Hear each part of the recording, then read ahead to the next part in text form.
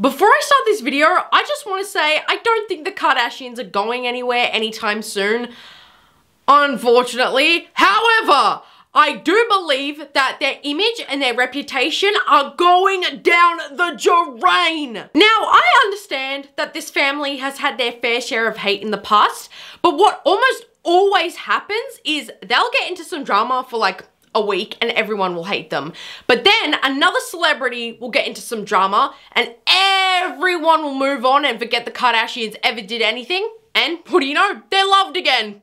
Like nothing ever happened. But I don't think that's what's happening this time. I think people are genuinely fed up with this family more than they ever have been. And this time, it'll stick. So, I'll be splitting this entire video into 3 different sections. First, I want to discuss how times have changed, but the Kardashians haven't, and they're slowly losing their relevancy. We can keep up with the Kardashians, but they can't keep up with us.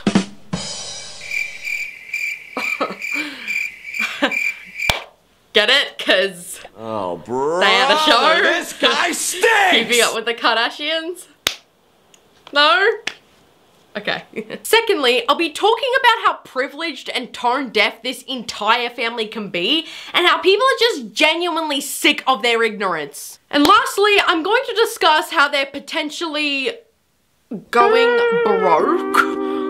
What? So, in the past couple of years, influencer culture has completely taken over the entertainment industry entirely, which has completely changed what people want out of celebrities. Not even 10 years ago, people absolutely love celebrities showing off their riches. But now, especially in the post-COVID world, people see through those lies. And that sort of lavish display of living doesn't interest people in the slightest anymore. But the Kardashians haven't moved on from this era, which not only angers people, but it bores people. And this TikTok user who goes by the name The Sensible Snowflake said it best, honestly. I was thinking yesterday about the potential downfall of the Kardashians, and not just because of the Balenciaga scandal, but I think about Kylie Jenner, who posted her big extravagant Christmas tree on TikTok. Then she had to take it down because she got so many hate comments. And I feel like as a society overall, we're slowly becoming done with this overt materialism and just this ostentatious behavior of displaying your wealth. And maybe 5 years ago, 10 years ago, we loved it. But not now. Y'all remember the Kylie Jenner show? She said, you know, I post my cars and my things because I know that's what people want to see, but it's not the real me. But it just gets a bit eye-rolly. Like, I'm not interested in your crocodile rainbow-colored Birkin that you got for $200K. Like, I'm just not, and I think a lot of people are not anymore either. So, yeah. Now, another user who goes by Millennial Wealth Woman pointed out another reason why the Kardashians are falling off their pedestal is because they have a total lack of relatability. And rather than embracing their so-called flaws and insecurities, they prefer to drop hundreds of thousands of dollars to completely transform the way they look. Reasons why the Kardashians and Jenners no longer have any influence. It's an end of an era. The first one, they are no longer relatable. There's nothing relatable about Kylie Jenner posting her $30 million wardrobe, closet, whatever you want to call it, with all these Hermes bags. For the longest time, a lot of people were obsessed with Kylie when she came out with her lip kits because she talked about how her lips were so small and this was the solution to getting bigger lips. Only for the whole world to find out that she actually had lip fillers, and basically she'd scammed everyone into buying millions of her lip kits, which almost made her a billionaire. Last but not least, they are promoting unattainable beauty standards. Most people will look at Kylie and think, oh my god, she has 2 kids and looks like that. Understand she has money and a plastic surgeon. Kim and Khloe talk all the time about how they work out so extensively and that's why they look like that. But Kim, we all know you got stuff done to your body. Khloe, we all know you did stuff. They're trying to tell us that we can all look like that, but we can't unless we have the same amount of money that they have and a good plastic surgeon. In one of the most recent Dumois podcast episodes, a caller asks if they can talk about the fact that the Kardashians are losing their clout. In this clip, they talk about how the Kardashians losing their influence is their biggest source of ambition and anxiety, which is why they release so many product lines. It is hands down their absolute biggest source of anxiety and ambition. It's why they branched out into bona fide product lines. I mean, we all knew they had a couple, okay? But I don't think any of us truly knew how many companies this family actually has. Because just look at Kris Jenner's bio. I'm gonna try and read this all in one breath, alright? Kylie Cosmetics, Kylie Skin, Kylie Baby Skin, Skims, Drink 818, Poosh, Arthur George 87, Good American, Get Safely, Kardashians, Hulu, Sky Partners. Oh my god. And when this little snippet was uploaded to TikTok, people had this to say. I think we are entering a new era of neutrality, authenticity, and being real and pure. They can't compete with that at all. They are gonna lose clout 100%. And then another person brought up a very interesting point. This is why they signed Scott back to the show. Because a lot of people, including myself, would agree that the show, Keeping Up with the Kardashians, was only good because Scott was there. As soon as he wasn't, a lot of people just dropped it. They stopped watching. And I think they know that, which is why they brought him back. Another user comments, we're over them. They just aren't relatable anymore. Honestly, they overstayed their welcome. If they do have a comeback, it's not going to be at the level as Paris Hilton. And if you think their line of products just stops here, you'd be wrong, because now Northwest is set to launch her own skincare line and her own toy line. Listen, the toys, okay, makes sense. Skincare? Yeah, she's 9! Can't even let the kid hit double digits first before she's a prophet. God damn! And the response to this news has just been the clearest display of Kardashian fatigue. Great. We'll never get a rest from this family. Ever. Absolutely not. The Kardashians are becoming Kellogg's at this point. Kim's status is fading, so she's gotta market them commodities while she still can. Never bought anything from them and never will. Speaking of Northwest, people believe that Kim hired Ice Spice to make TikToks with North as a means to stay relevant. Now, people are making their little jokes about it, okay? Haha, it's funny. However, I believe there's some truth to those comments. I believe that's actually what's happening here. Because how can you explain the fact that Kim literally posted pictures with Ice Spice to her Instagram and let her daughter, who really loves Ice Spice, clearly because she cosplayed Ice Spice in a TikTok, not even follow her back on Instagram? She was paid to do this. I don't care. I don't care. It's a conspiracy theory, but I believe it fully. And this belief was shared on Reddit. The Kardashians paying celebrities to show up and entertain their children like party clowns is so crazy to me. There are people all over who thinks that she was rented. But this wouldn't be the first time that the Kardashians were using other celebrities for their own benefit. In the TMZ articles that report on Kendall being spotted with Bad Bunny, the photos are always credited to something called backgrid, which is basically paparazzi on call. First thing we see, backgrid. Backgrid. So I had to do my little digging on what backgrid means. Basically, when a celebrity contacts a paparazzi, they let them know, hey, I'm going to be here. So it's a staged photo. And that's how the paparazzi categorize their staged photos. So if TMZ and in the little photo thing, on the photo, it has backgrid on it, then that means it was staged. Now my question is, Benito Antonio Martinez Ocasio, why? Why do you need the Kardashians? And just like Ice Spice, Bad Bunny is one of the most popular artists in the world right now, with over 60 million monthly listeners on Spotify. So Kendall suddenly being in a romantic relationship with Bad Bunny, just as the Mean Girl rumors are starting to spread, and she's losing an insane amount of followers on Instagram? Come on. Do I have to say it? But the most interesting case of Kardashian fatigue that I have seen is the comment section on Kylie Jenner's most recent Instagram post, where the comments got so bad, she had to limit the comments. Oh my god. Sorry, definitely not appealing. Not even art.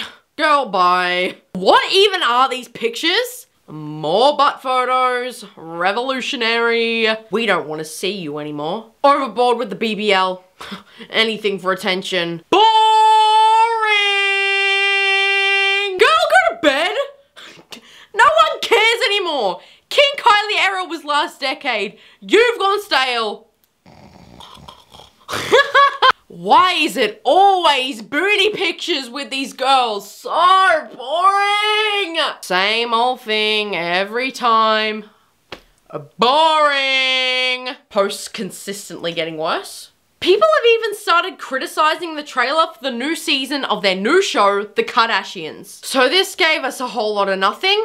As a massive Kardashians fan from day one, I'm afraid their time has come.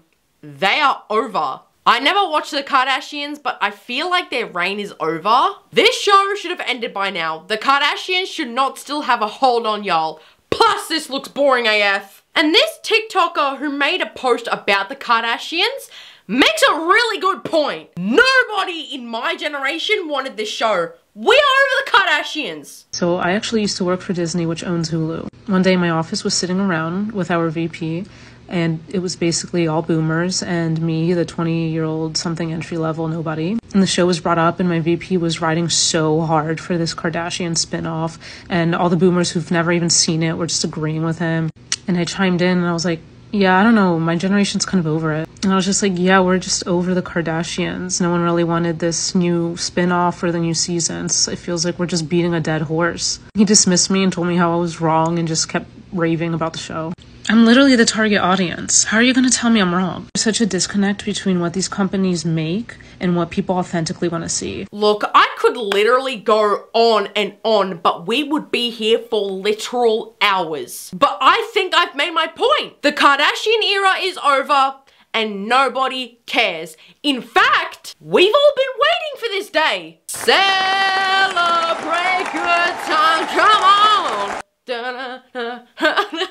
Now, I'm going to be talking about how out of touch and entitled this family is, especially Kendall, because there have been multiple times where she has used the handicap parking despite the fact that she's completely able-bodied. And would you believe me if I said that 2 of these incidents happened in the exact same year? The first time was in February of 2022, where she was at a Pilates class and took that space for an hour. She took that from someone who actually needed it, not just for a couple of minutes. A very significant amount of time. And then, in November of the same year, she went to another Pilates session and again, illegally took another handicapped parking spot. At this point, she's doing that on purpose. But you want to guess who was at the scene of the crime with Kendall? That's right, Hailey Bieber. Of course she was, of course. Who else would it be? And you think those are the only 2 times it happened?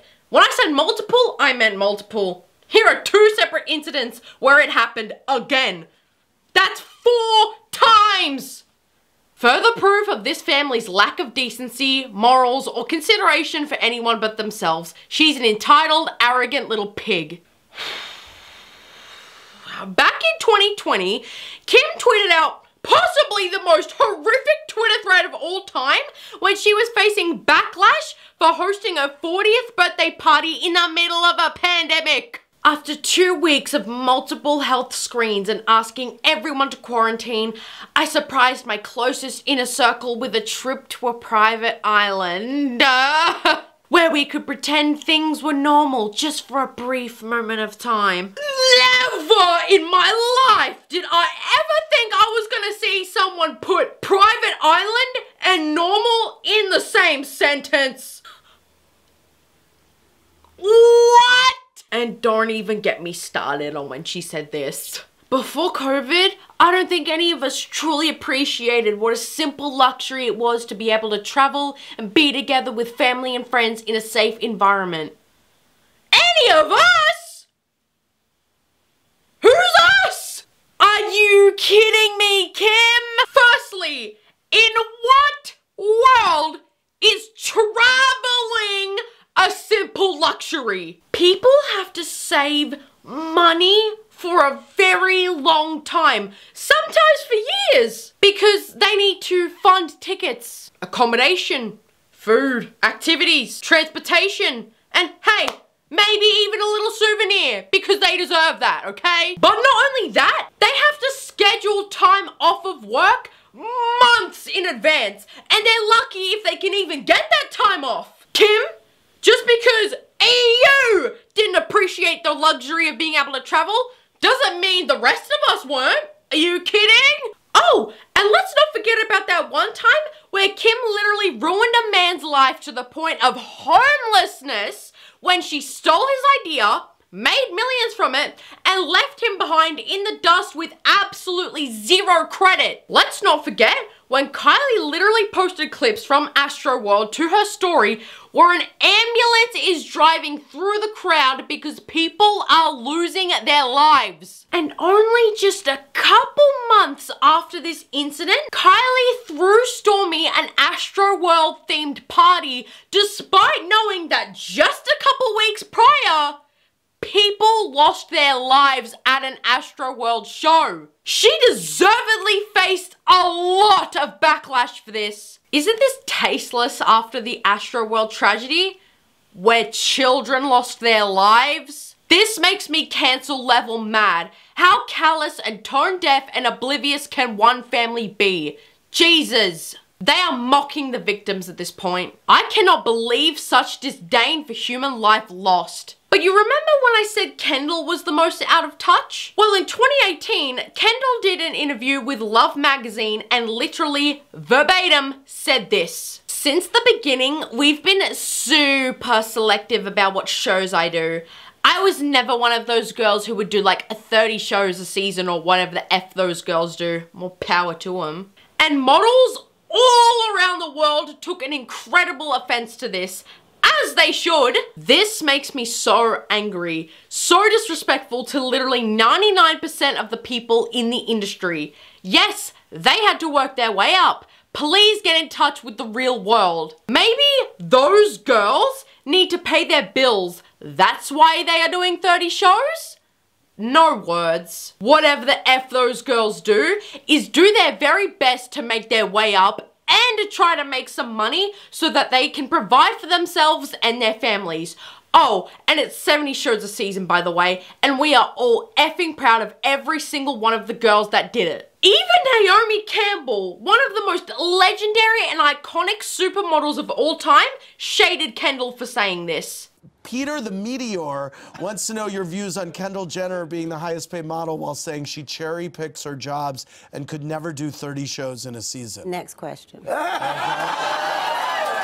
Now, as for the Kardashians potentially going broke, which by the way is just a rumor, nothing has been confirmed, it's been reported that they have borrowed over $132 million in home loans, despite the fact that they are literally billionaires. With how famous they are and the amount of companies that they own, why are they taking out loans? Not only do they have all that money and then some to be able to spend, but do they know how easily they could earn that money back? Just give them, I don't know, 2 weeks? Or maybe they're taking out loans because they're not making as much money as they used to because they're falling out of favor in the public's eye. But if you think that was just a one-time story, again, you'd be wrong. Because only just a couple of days after it was revealed that the family had borrowed over $132 million, Khloe takes out another loan for $7 million. Why on earth does this family keep taking out so many damn loans that they don't need? Unless they were going broke. We're done. Anyways, guys, thank you so much for watching this video. It was an incredibly deep dive. You know what? I honestly love doing these deep dives. They're incredibly time consuming, but they are so juicy and I love the juice, babes. Anyways, I'll see you guys in the next video. Mwah! I love you all so much. Have a wonderful day. Bye!